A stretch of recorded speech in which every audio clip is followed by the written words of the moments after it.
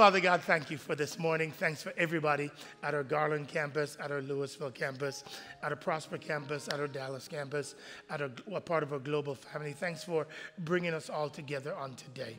Now, God, will you speak to every heart today, please?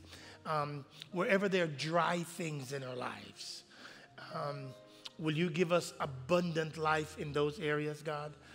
Will you do what only you can do? And that is to take the word of God and write it on our hearts so that we might naturally want to do the things that you want us to do. Thank you for our body of believers that are willing to hear the whole counsel of God, no matter if it's popular or not. So now, God, enlighten us and refresh us. In Jesus' name we pray. Everybody said? Amen. All right, if you don't mind, stand with me. Let's see what God's word have to say. You're going to love the word of God today. So come on with me. Let's read the word of God. Look at your neighbor as you're getting up and say, it is good to be in the house of the Lord. Look at the other one and say, you're blessed to sit by me today.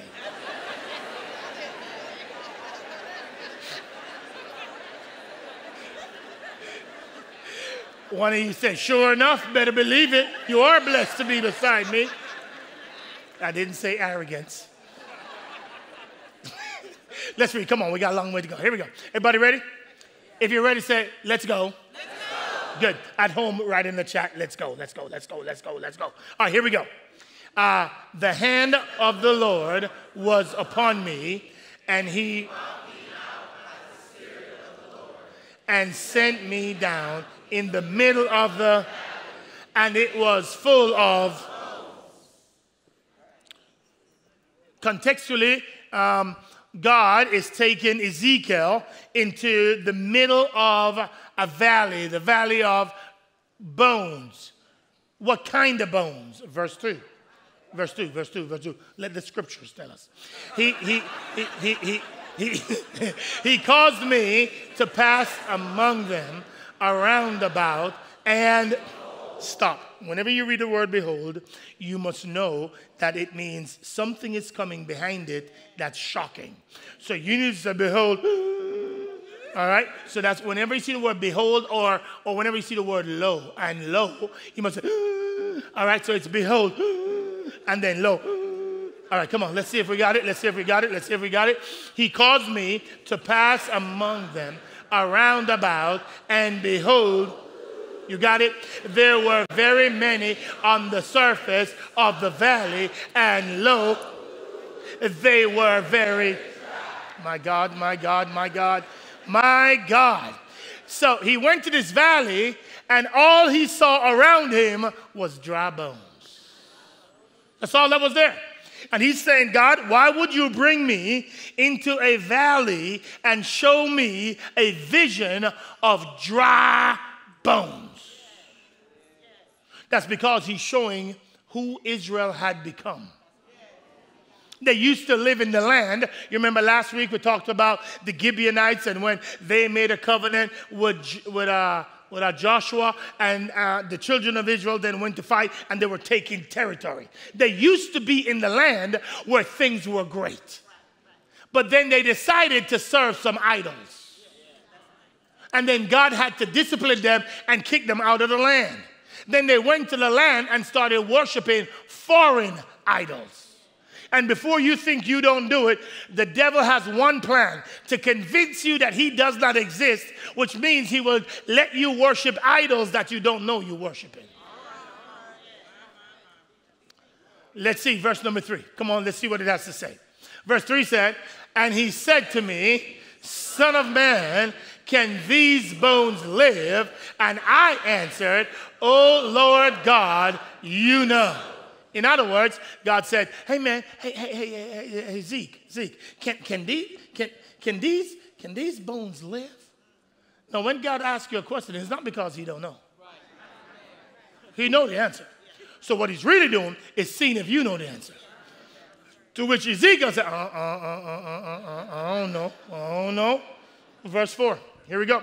Verse 4 says, again he said to me, prophesy over these bones and say to them, O dry bones, hear the word of the Lord. Lord have mercy. Now watch it. When you hear the word of God, when you know the word of God, you can speak to dry situations. But woe is the person who don't know the word, so you have nothing to say to your dry situations. Oh, it's going to get good. Next verse, verse 5. Verse 5, verse 5.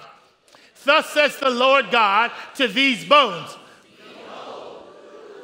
I will cause breath to enter you that you may come to life. Huh. So you telling me, Zeke, you're going to cause breath to enter once you speak the words of God. Okay, well then let's see what happens. Next verse, verse 6, here we go. No, stop. This means tendons. So don't pronounce it, you're going to get it wrong. Just say, I will put tendons. Everybody practice? Good, here we go. I will put on you, make flesh grow back on you, cover you with skin, and put breath in you that you may come to life. And you will... Listen to me, you're not feeling it yet, it's okay. Whenever God has you in a valley, any valley, what he wants you to come to the conclusion at the end of that valley is that I am the Lord. In other words, if you're in the valley, it's because he wants you to be in the valley, so you know he is God and he can bring you out of that valley. Oh, you ain't seen nothing yet. Next verse, verse 7, here we go. So I prophesied as I was commanded, and as I prophesied, there was a, take these out. There was a noise,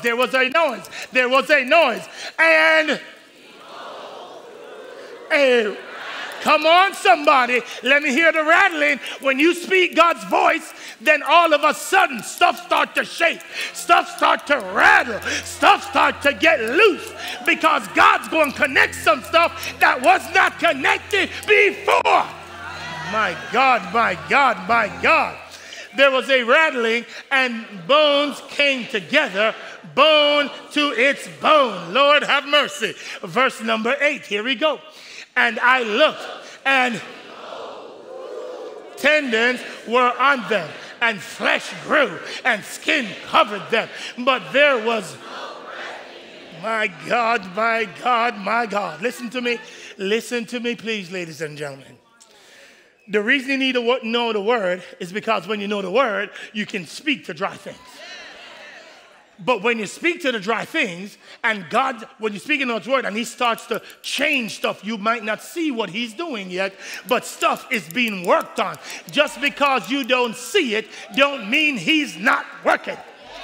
Now, but then, stuff can get connected. Stuff can get connected. I didn't pick up the skull intentionally. Somebody would have run up out of here.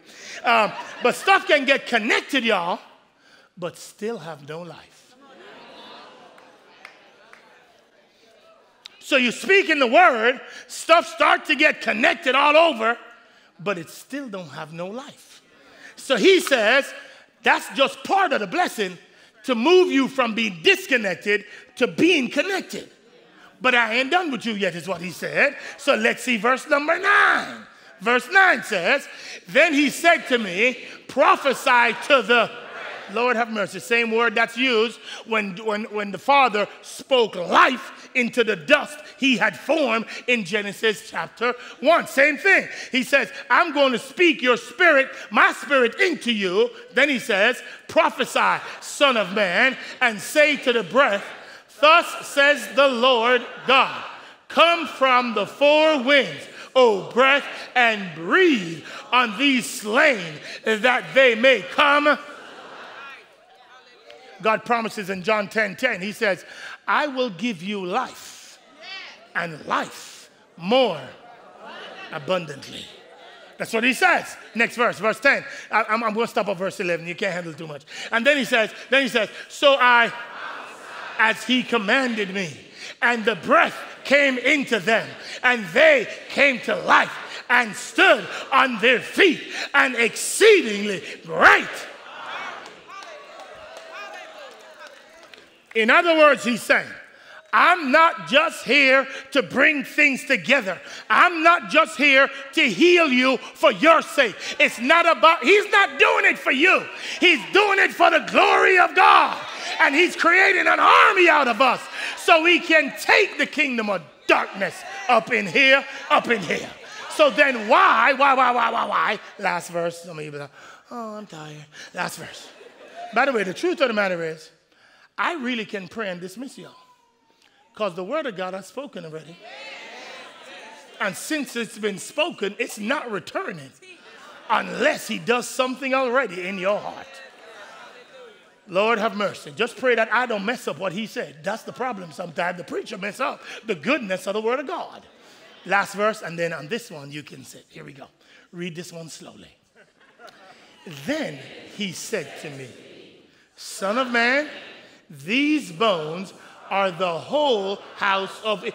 What's he doing? He's interpreting what the dream was, what the vision was. He's telling you what he's talking about. This is the whole house of Israel. Here we go now. Here we go. And behold, they say, our bones are dried up and our hope has perished. The reason we go to the vision of the dry bones is because Israel has lost their hope. There are no blue skies around. All they see is dark clouds. We are completely, you may be seated. You may be seated. My God, my God, my God. Look at the person next to you and say, the word is rich. Look at the other one and say, that's why you need to read it.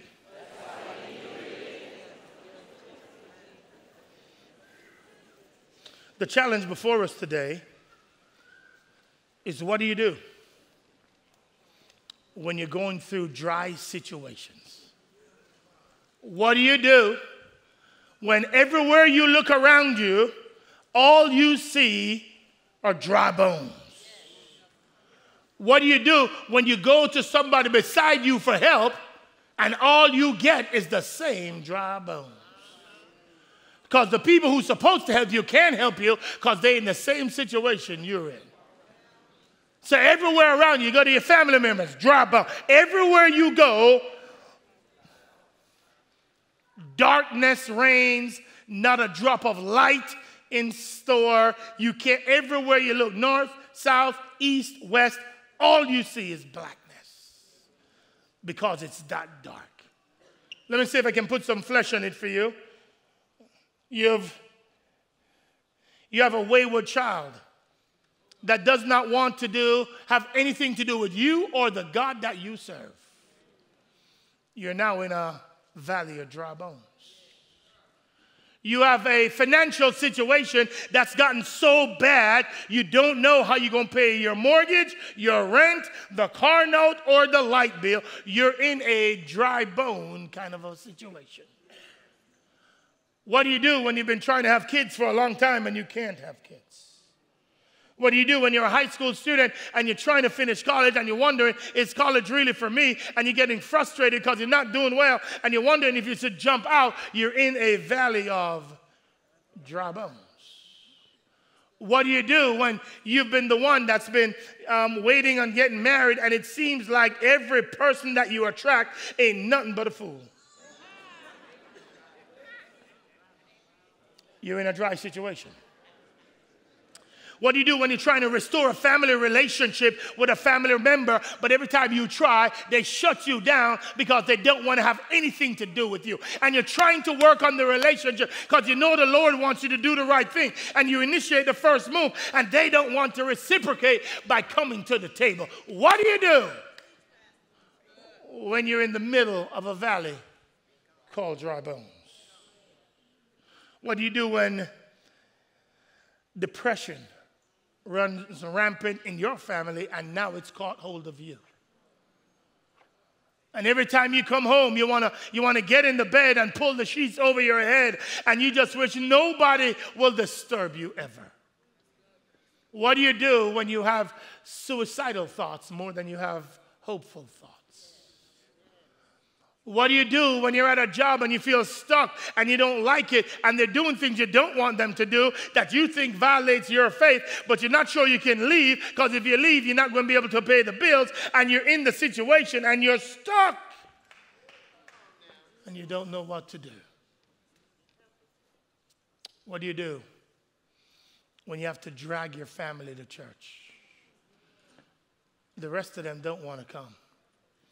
And you have to pull them over your shoulder every weekend morning, and you have to pull them to church. If any of those situations or anything like those, you have an illness, and the doctor is saying there's nothing they can do. You had cancer, it went into remission, and it's now coming back. What do when you're in the middle of a dry situation?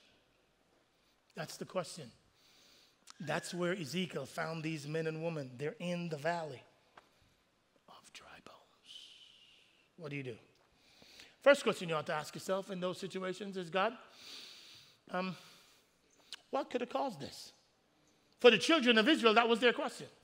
They're here, they're in the middle of the dry bones, and our hope has been perished. We are completely cut off. How do you get cut off?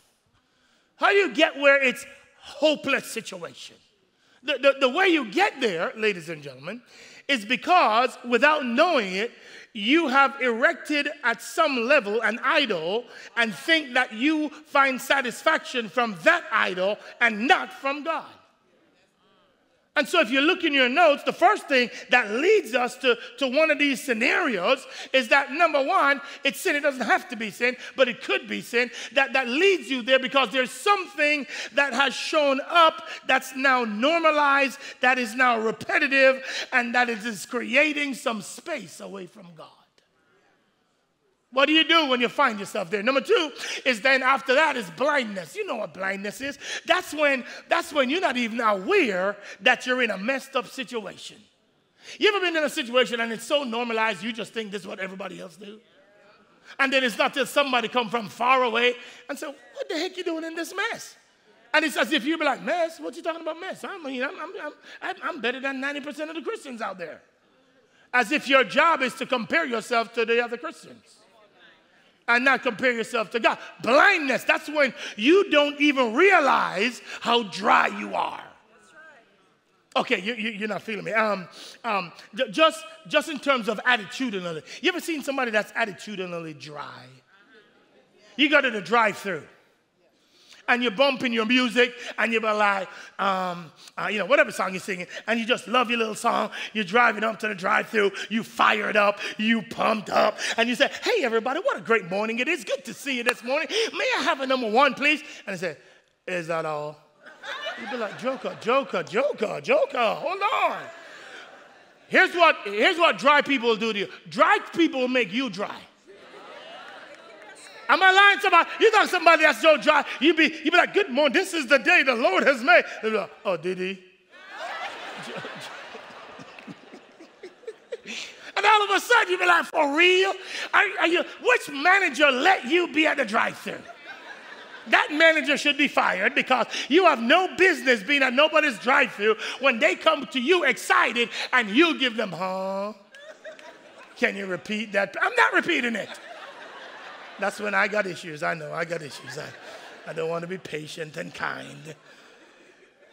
But that's what happens when you're blind. That's what happens when you're blind to it. You see, if you're not careful, you will mock and laugh at the children of Israel. And you will suggest that they worship cows. And then you would, with your audacious self, say, how could they worship cows? What's wrong with these people? They had Yahweh speaking to them, writing stuff on tablets. How could they get there? The same way you did. Because you're not even aware of some of the idols you worship right now. If you live in the burbs, us sedity people, you don't even realize that whatever you give your attention to and your affection to, that's now become an idol.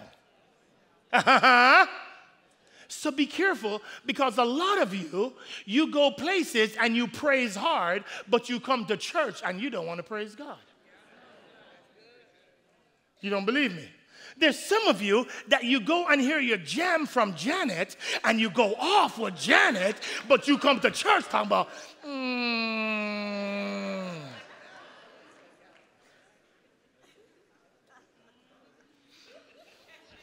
Be careful that you don't let your affections go to things when it really is supposed to go to God. Be careful, fam. Be careful, be careful, be careful. Because the next generation will look at you and say, that's what they worship? They worshiped themselves. They worshiped their kids. They worshiped their music. They worshiped the boys, cowboys, that is. But when you come to church, we don't have to wake you up to go to a game. But we got to beg you to come to church. Is there, hold on. Hello? Hello? Number 3, let's move on from that one. Number 3, doubt. Doubt. Here's what the enemy wants to do when you're in the middle of the valley. What he wants to do is to say, why would a good God let you be here? What he wants you to do is to question God. And he's doing everything he can to force you to say, how could a good God do this to you? When sometimes we've done it to ourselves. God had nothing to do with it. He just allowed it because of your cravings. But what happens is now we're doubting God. Will God ever come through for me? And then if that's not enough, you go to delay. When he delays the blessing, all of a sudden you say, God, why are you delaying that long? All of a sudden, God, why are you making me wait this long for the promotion? God, why are you making me wait this long for the mate? God, why are you making me wait this long for the kids? God, why do you make me wait this long to get healed? And all of a sudden now you get mad at God because he's delaying what you think you rightfully deserve. So now the satisfaction is not in God. The satisfaction is you getting God to do for you what you want. So now the satisfaction is God blessing you enough to not go through what you're going through. And all of a sudden, you wonder why you're in the middle of dry bones. Number 4 then is this whole idea of unchecked lust. Woo! Let's talk about unchecked lust for a moment. Unchecked lust refers to what I'm going to call clout chasing. That's when you want somebody who is a little further up from you, and you will chase them down to get close to them so some of what they have can rub off on you. When you want influence so bad, you go around befriending everybody who has millions of followers so that they will finally see you and give you some of what they got. And you wonder why you're lusting after influence. And being influential has now become your God. Speak, Holy Spirit, speak. For some of you, you're lusting after what people have and what they don't have. So now you see somebody with something really cool and like, oh my gosh, I wish my family could do that too. Well, I've told you this many times, and I'll tell you again today. You really need to show everybody what a day that sucks looks like. When the bottom has fallen out, you turn the water on, no water coming out, you didn't pay the water bill, ain't no light in the house, and now that's when you take a picture. Click, hey guys.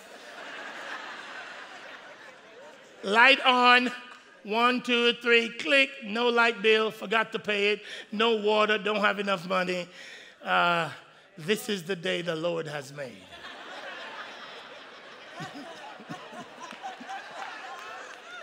That's when somebody's going to call you real. Not when every picture got a boat beside it. Every picture got a new car beside it. Every picture got some new kicks beside it. Every picture got you talking about, hey, this is us. No, that is you twice a year. Preach, Pastor. Preach. Y'all just love to tell people a quarter of the story. Tell them the whole story. Just put a video in there and show them when you're cussing each other out. Yeah, not a good day in the Edwards household. We cussing each other out today. Mm-hmm. Don't put us on no pedestal. We struggle too. That's what you need to put. Hashtag me too. You want a me too? Hashtag me too. I shouldn't have said that. Delete that from me. Shouldn't have said that. My bad. Let's move on. Thank you for leading me. Next is pride. That's it. Pride. There it is. Pride. Next one is pride. That's when you and I get so arrogant that we think we don't need God.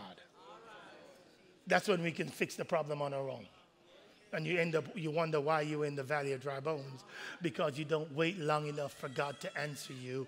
You think you know more than God. And then the last one, ladies and gentlemen, is what shows up. All the others show up because this one's lacking. Because you don't spend time depending on God, and because you don't spend time in God's word, then you end up in the situations you end up in today.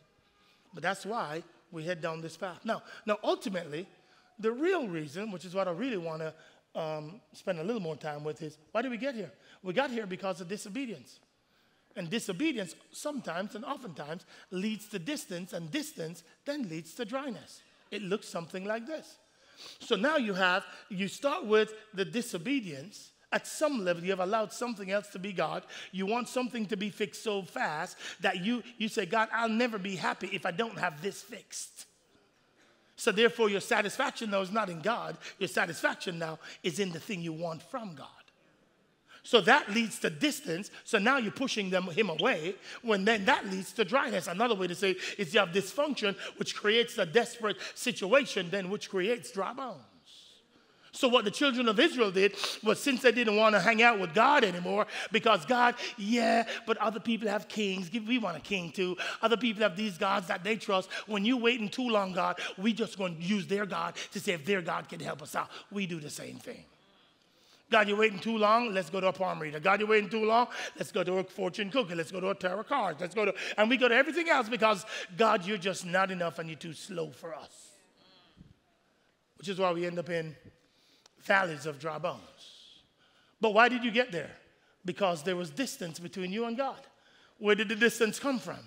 Because there was some form of idol worship that took place. Because that's why you can't find your full satisfaction in God. If you can't find your satisfaction in a messed up situation, saying, God, you alone are enough, and if nothing ever changes, at least I have you. Here's how David said it.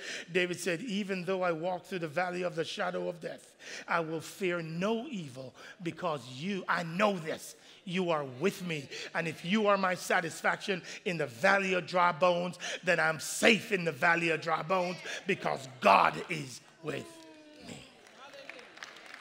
So then,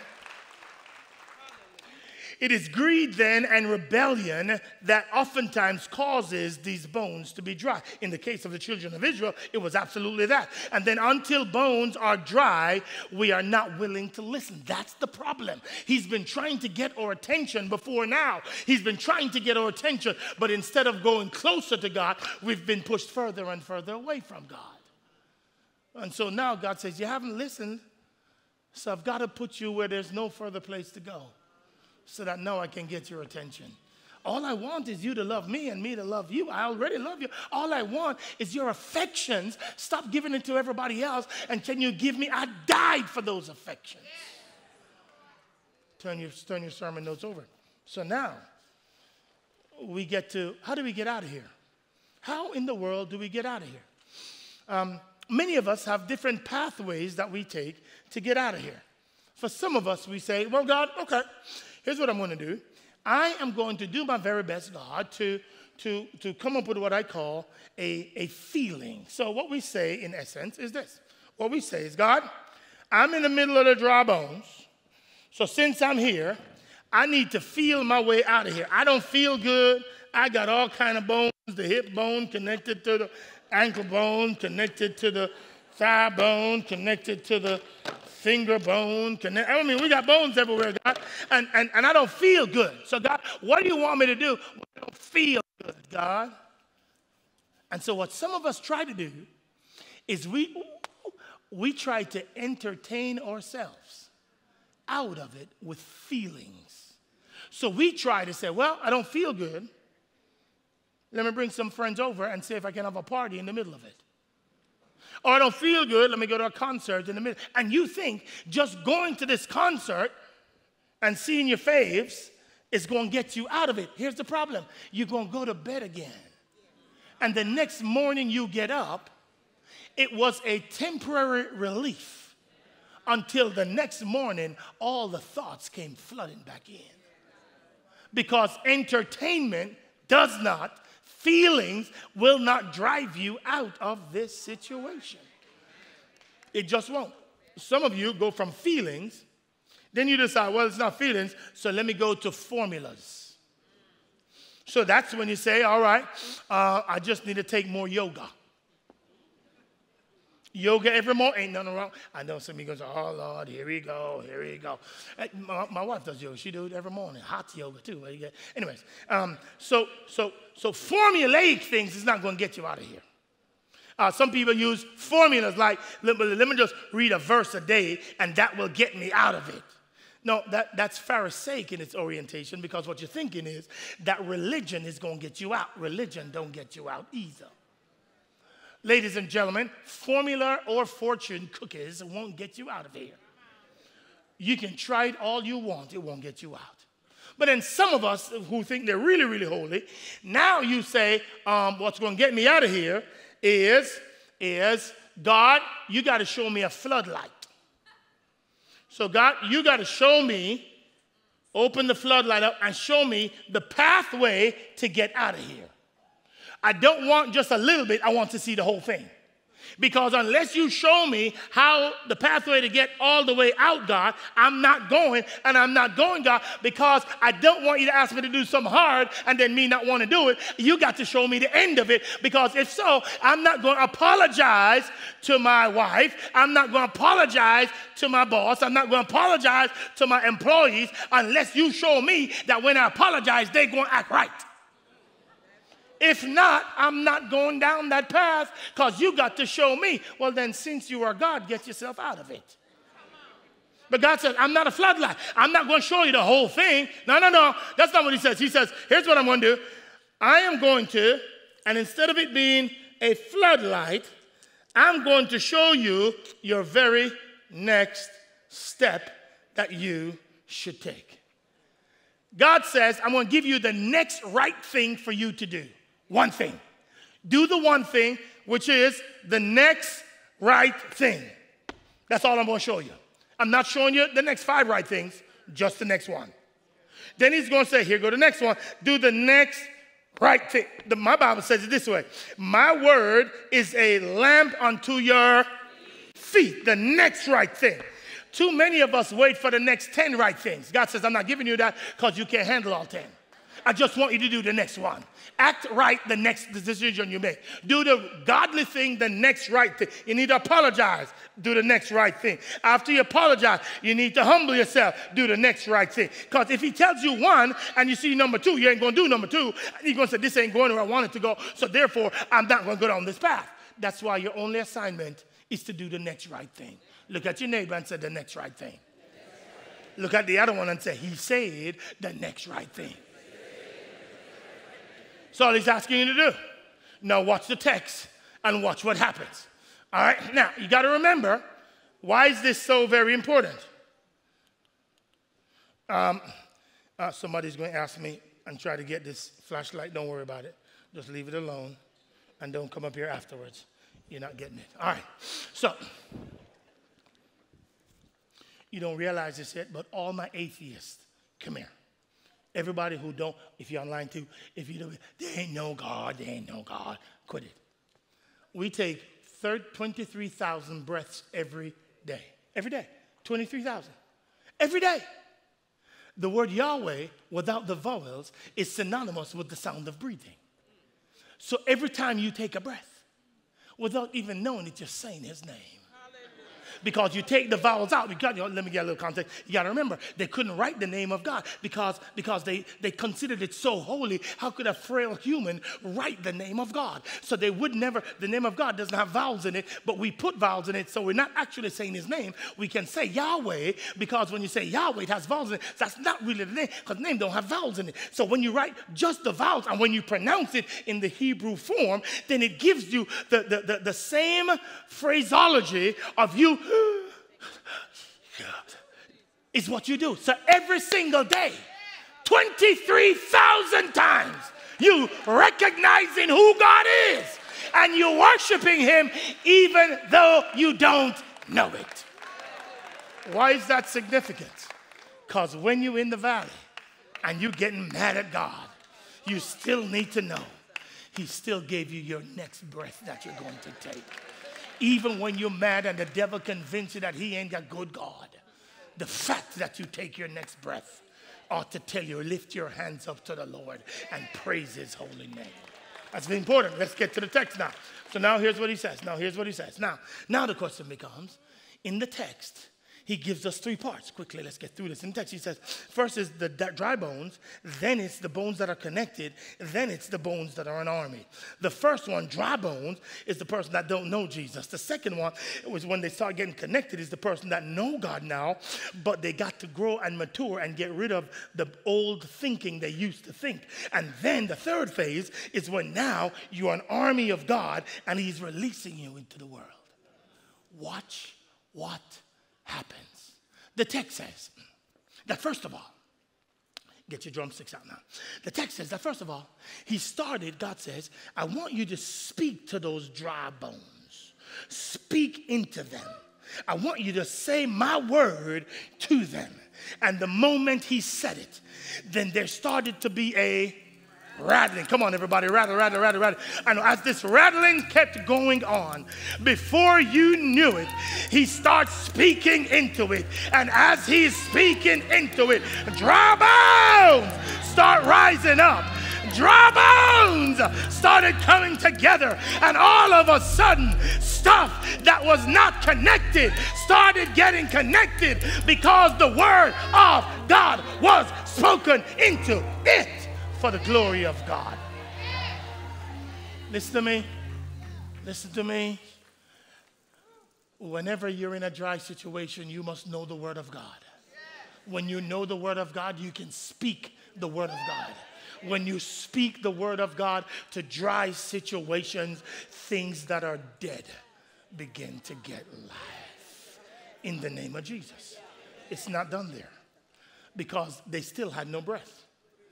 This represents the person who knows and is beginning to know God, but have so much baggage they need to work it out. They need to be mature enough to work it out. So they need to go get the help, which is why we have a class called Finding Freedom from the Baggage that you brought into your faith. That's why. So the worst thing you can do is send somebody who has just been connected in to start preaching. Not even preaching, but into any major ministry. Because the moment somebody makes them mad, they're going to do what they did in the world. Which is why you got to make sure they can start serving, but not at a high capacity. Because at a high capacity service, people get on your last nerve. And you got to know how to handle them when they do. Oh, I'm preaching today. Now, after that, after the bones come together, he says there's another iteration. When he told Ezekiel to then speak breath into those bones. No, that's a whole different story. So let's go rattle again and let's see what happens when he starts speaking breath into these dry bones. Because after that, then the dry bones that were dead, disconnected, all of a sudden they start to dance. And before you know it, now you have dry bones dancing because all of a sudden now you got stuff in them and life has come into them and he has given you life and given it to you more abundantly. So now you have a mission and now you have a purpose and now you can unleash what God is calling you to do.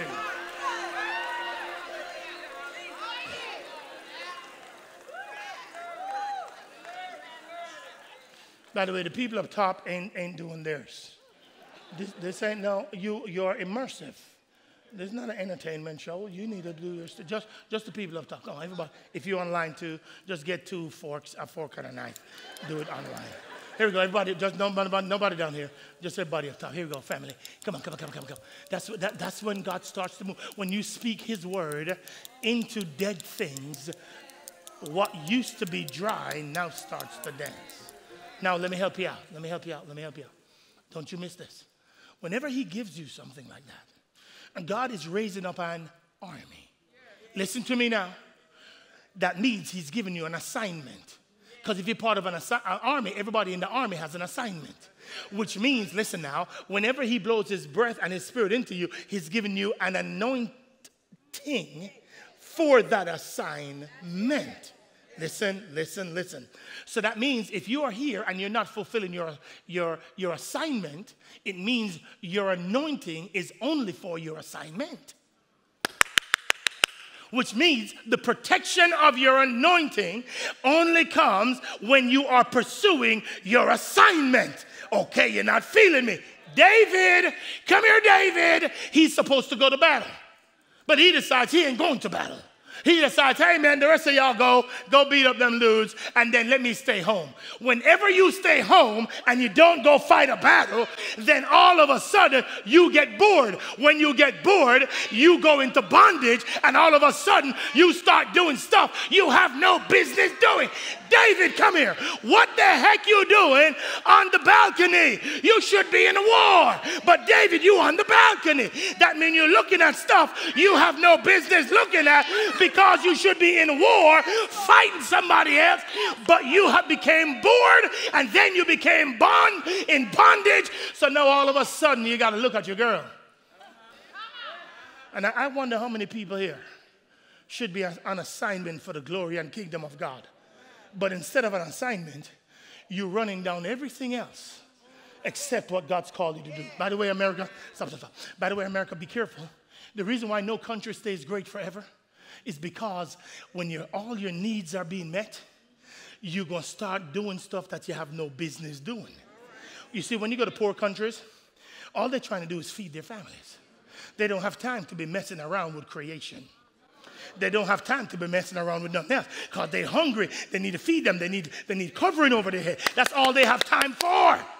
But the wealthier you get, Collin County city people, which includes me, the wealthier we get, listen, the more time you have to mess around with God's creation, to figure out how you're going to get pleasure other ways, apart from the ways God has called you and designed you for. So all of a sudden now, instead of doing what God's called you to do, you get in bondage and want everybody else to follow your bondage. Because listen, Satan has a mob, God has an army. Satan's mob, what Satan wants is for you to join his mob. How does he do that?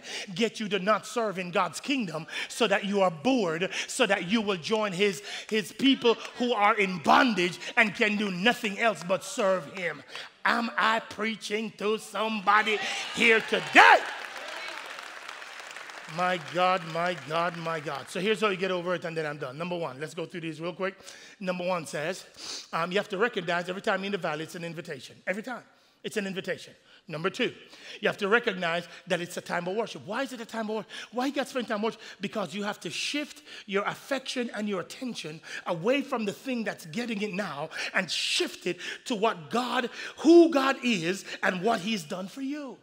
If you don't do that, then your affection and your attention is going to something else. It might be going to your kids, and there's an appropriate amount of attention and affection to go there, but not to the degree that you miss God completely. So be careful. Nobody has to tell you to wake up for the game. Nobody has to tell you to get your kids ready for the game. Why is it so hard to come to church and get the kids ready for church? But when it's a game that they got to play in, you there 30 minutes before. Oh, I'm preaching to Collin County now. I know I am. Because I'm one of them. Oh, yeah, you better believe my kids going to their game 30 minutes before, because if they don't, they ain't starting the game. You come to church, you coming in here. When the preacher get up, you come in. And you say, well, leave me alone. I mean, you better be glad you got me here. No. Not when you serve in Yahweh, God, I'm not. Because he deserves your best, not your what's left. Oh, I know I'm going to get some emails today. Lord have mercy. Mercy! Next one, you got to spend time in the Word. I got to go. You got to spend time in the Word. Now, let me do this real quick. Then I got to go. There's a difference between being transformed by the renewing of your mind, and God, Ezekiel 36 gives us a brand new heart. The heart he's given us is saturated with truth that you need to learn through your mind so that your mind will inform and be in partnership with your heart so that you naturally want to do what God wants you to do. All right. When you have a drunkard, and a drunkard is under the influence, what he or she does is all of a sudden they can't walk straight. They're like, and they can't walk straight. Here's why they can't walk straight. Because they're under the... They can't help but to do that. The more your heart is saturated with God's word, the more your heart has so been immersed with God's word, then you can't help but do right. The idea of you doing something that's against the holy God is so foreign to you that your immediate instinct is always to do what Jesus would do. What I want to know is where the army people are whose instincts are just God-centered, so there anything that does not bring glory to God, I want to have nothing to do with it. That's why you need time in God's word. It continues as we wind down. That's why you pray out loud, not to your dry situations. Because when you pray out loud, it speaks life into it. That is why you're in a community.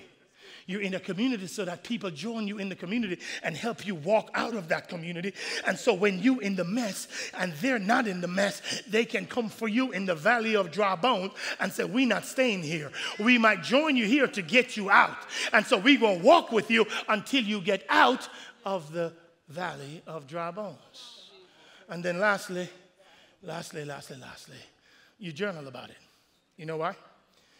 To remind yourself and to remind the next generation of what God did for you when you were in the dry bones. Now listen, I'm done. I love this movie called the Pirates of the Caribbean. Anything Caribbean, you know, I'm going to love that. So it's the Pirates of the Caribbean. In this movie, ladies and gentlemen, the two people are after some treasure. They want some treasure. So they're going after this treasure, and then Capo told the other guy that, hey, man, here's where the treasure is. He shouldn't have told him that. But anyways, tell him where the treasure is. So he told him where the treasure is, and then he said, well, I'm going to leave the Capo out, and I'm going to go get the treasure myself. What he did not know was that whoever gets the treasure gets the curse. So he went after the treasure. He got the treasure. He's been longing for, yearning for. It's the thing he so badly wants. He gets it and he takes it. And now he thinks, I've got what I really want. Only to realize that every time when the moon shines, they look like skeletons because they're really dead men walking. I wonder if there's anybody here running after something that it has a curse attached to it. And when you get it, you're going to think, I have arrived, only to realize that when you arrive with something that you really wanted, but it has a curse on it. Be careful, family. Be careful that what you're running after and saying, God, I don't need you, I need this. Be careful that it don't have a curse on it. So the story goes, and the story says, hey, man, when he got it, the only way to get out and to undo the curse is if there's bloodshed. No bloodshed, curse still upon you. So what he said was, okay, that means, but whose blood? Well, the blood of the captain. No captain's blood, no curse reversed. So now he's got to find the captain. Problem is, Capo ain't there. Capo dead. So now he has to find the captain's son. Because it's the same bloodline. If you can't preach this, get out of town. So what happened is, he said, well, I got to find the captain's son and get the captain's son to spill some of his blood on the treasure that I wanted so badly. So I got to give back the treasure, get the blood to be sprinkled over it so that the curse can be reversed. Well, Lord have mercy, 2,000 years ago. All God's people had a curse on them. And until the Father sent his Son and had his Son hang on a cross, spill his blood so that his blood could cover your sins, until then the curse could not be reversed. But because it was, you can have life, and have life more abundantly. My brothers and sisters in Christ today, don't go after something that has a curse associated with it that you never even knew. Make sure that the desires of your heart, the affections of your heart, are for Yahweh, are for Jesus, and nothing else. Seek ye first the kingdom of God and his righteousness, and all other things shall be added unto you. Heavenly Father, will you be with us? Wherever there are dry bones in this house today, will you please speak life into them? God, wherever there are people in here today that are frustrated with their current situation of the valley of the dry bones, will you please, in the matchless name of Jesus, resurrect those bones? Will you connect those bones, put flesh on those bones, breathe life into those bones, so we can get up and become the army of God and fight against the kingdom of darkness. Speak to us individually. Customize this word for every last one of us. Remove the distractions so we know what God is saying to us individually today, so we can walk out the truth of the word. And then when we've made that decision, release us into a dark world called our home, into our dark world, called our jobs, into our dark world, called where we go to school, so that we can shine the love of Jesus into dark places. Transform us from the inside out, so you will receive all the glory and honor, we pray, in Jesus' name. Everybody said? Come on, will you give God a round of applause for me, everybody? Yeah.